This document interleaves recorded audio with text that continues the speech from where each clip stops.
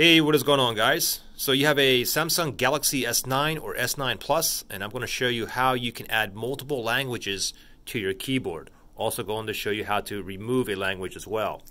Okay, now you can see right here, I have English down here. The thing is, when you add multiple languages, you'll start to get these little arrows here, the left arrow and the right arrow. So basically I can switch from English to Deutsch. Okay, so let me show you how to add more languages on here. And the thing is, once you add multiple languages to your keyboard, it's going to work no matter where your keyboard is. If you're using a keyboard on a messaging app, on your Line app, WhatsApp, if you're using it for emails, if you're using it for your browser, it doesn't matter. The multiple languages are going to be in the same keyboard across the board.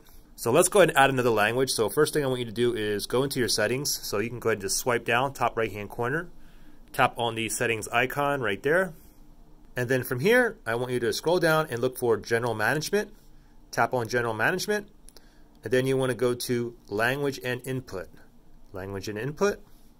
Now we want to look under Keyboards. Now we can see here on-screen keyboard and physical keyboard. We want to go to on-screen keyboard. The thing is, they used to call this virtual keyboard, so if yours still says virtual keyboard, click that. It's the same thing as on-screen keyboard. So we'll tap on on-screen keyboard here, and then we're going to tap on Samsung keyboard. Then we're going to tap on languages and types. And right now you can see I have English and Deutsch here. So if I want to add additional keyboard languages, I would tap on Manage Input Languages. Tap on that.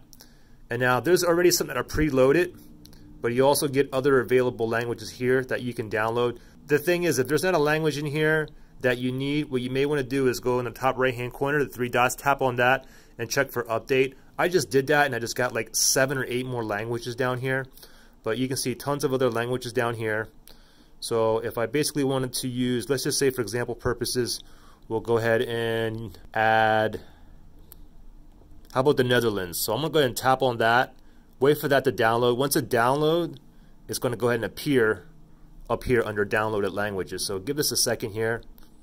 Okay, so it appeared right here, Netherlands, and they already toggled it on. So I'll keep that toggled on. And I also have Korean down here as well. I'll go ahead and toggle that on. So now I have 4 languages that are going to be on my keyboard. English, Deutsch, Netherlands, and Korean here. So let me go to any keyboard here. I just go to my browser here, and I'll tap on that. And now we can see down here, okay, so we see Deutsch down here. If I slide this, hold it and slide, there's English. I slide it again, there's Korean. I slide it again, there's Netherlands, okay? And if I slide it again, we're back to Deutsch, and we're back to English here.